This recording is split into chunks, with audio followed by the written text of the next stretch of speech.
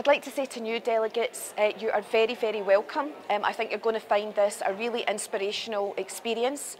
I hope to hear you speak. I know I'm going to see you vote, and you're going to be instrumental in setting the work plan for the Women's Committee for 2023-24. You are taking a really active part in our democracy, and that is a brilliant and precious thing.